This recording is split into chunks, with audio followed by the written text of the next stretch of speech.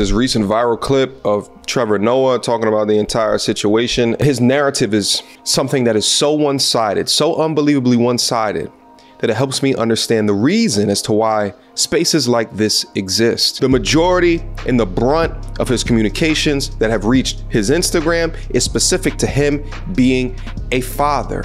Won't nobody give me the address to my daughter's birthday party right now. And that's going to imprint in her mind that I wasn't there for her.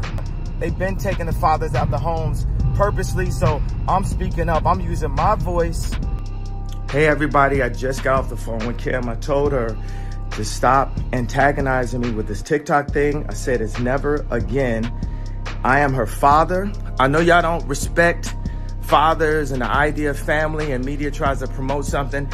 I said I am not allowing my daughter to be used by TikTok, to be used by Disney. I have a say-so. And then when people say, oh, they're gonna use this for you in court, I didn't have a say-so on whether or not they went to Sierra Canyon. Most men do not, there's no such thing as 50-50 custody. It always leans towards the mom.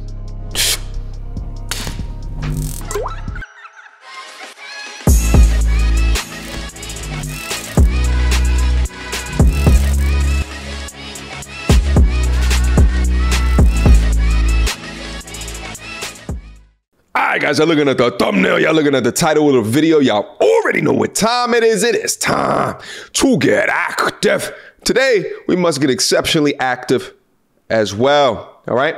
Kanye West is obviously going through what we like to refer to on this part of the internet as red pill rage.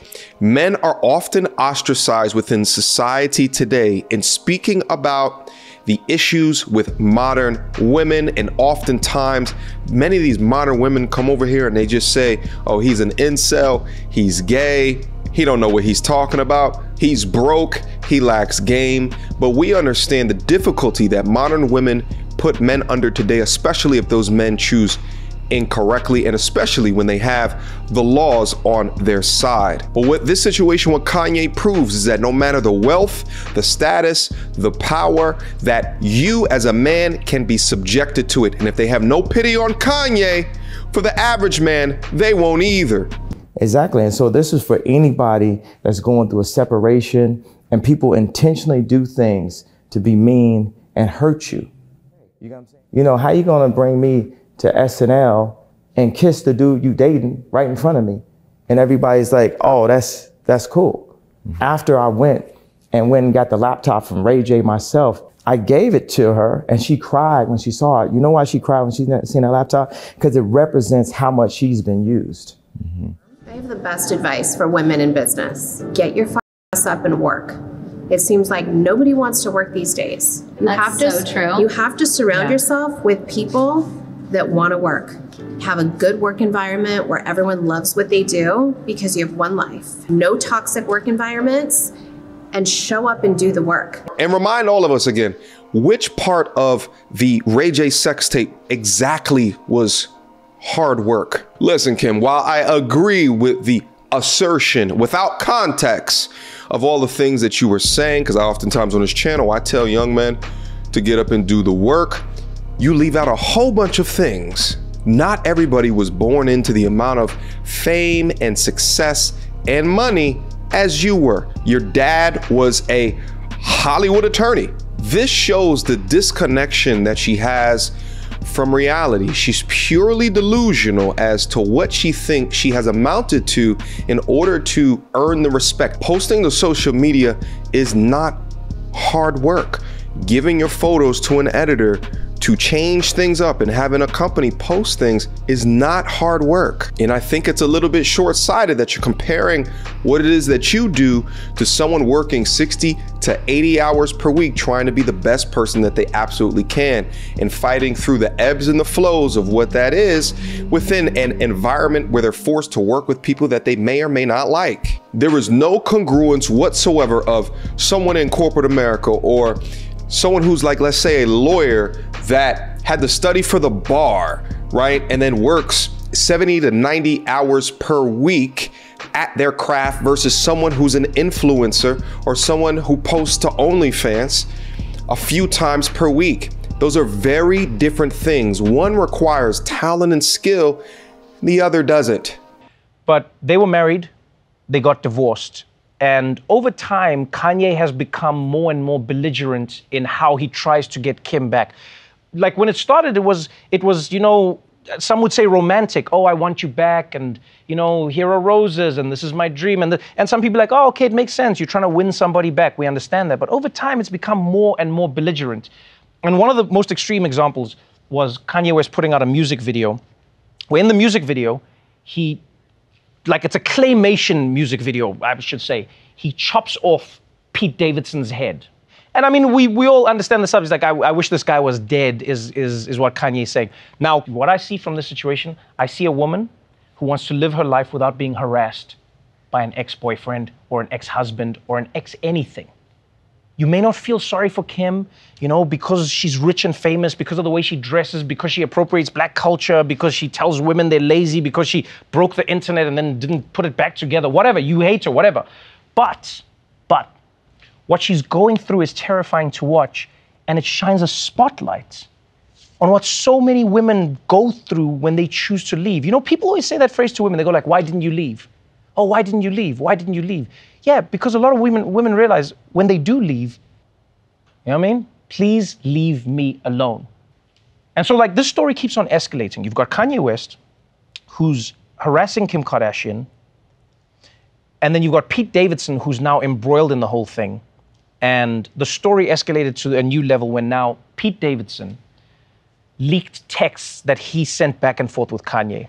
He sent a selfie to Kanye West, and Kanye said, "Where are you?" And he said, "I'm in your wife's bed." Let me just sum up this situation right here to make it relevant, is that you have women calling Kim Kardashian a high value woman or something to aspire to. Well, how is she a high value woman when she chooses to date someone with a history of heavy drug abuse? How is she a high value woman when she consistently chooses men with issues and or problems? And it's almost as if they choose men that have some type of issue so that they can dominate them or mother them, thus further destroying these young men. I mean, how many men have come into their fold in a situation and just spit out at the end of the day as a mangled former version of themselves? But I will say that Kanye's mental health issues do not make this situation any more easy. I think that the mental health issues and combination of the red pill rage is making it very difficult for him to understand and be effective as a co-parent and effective as a father. But this is why it's important who you choose in your life. Just think about the lack of happiness that he now has because he has to deal with the situation, and not just deal with it, but deal with it on a public stage, on a public platform. Please, the boyfriend texts me, antagonizing me, bragging about being in bed with my wife. I thought it publicly for a year and a half. I've been dragged, and how she's not my wife. She don't have a last name. And now he texting me, talking and bragging about how he's in bed with my wife. And I'm like, well, who's watching my children if he's texting me bragging about being in bed with my wife? And I thought this wasn't my wife no more legally, since I got the, I got the lawyer to finally finish the divorce. Because every time I finish the show, the Free Hoover show, the next day she dropping her last night. Every time I do something positive, it's something negative that's coming. I go and get the laptop from Ray J. Then she joking about divorce. I go and get the lawyer, change the lawyer so we can finally do the divorce. And then somehow I'm the one that's the stalker. My G's, listen to me. As I said in my previous video, Kanye has no one else to blame but Kanye. But use this as a lesson for yourself to think strategically about the young ladies that you allow into your life. It's incumbent on you, because as was demonstrated right here, no one will come to your aid and nobody will feel sorry for you. There's no amount of money, power, status that will save you from an incorrect decision that has landed you within the treacherous claws of a woman, because you as a man will be viewed as the enemy in these situations. And it's unfortunate that these narratives still exist, but do understand, prioritize your purpose, prioritize your mental health, prioritize your understanding of your finances, your financial foundation.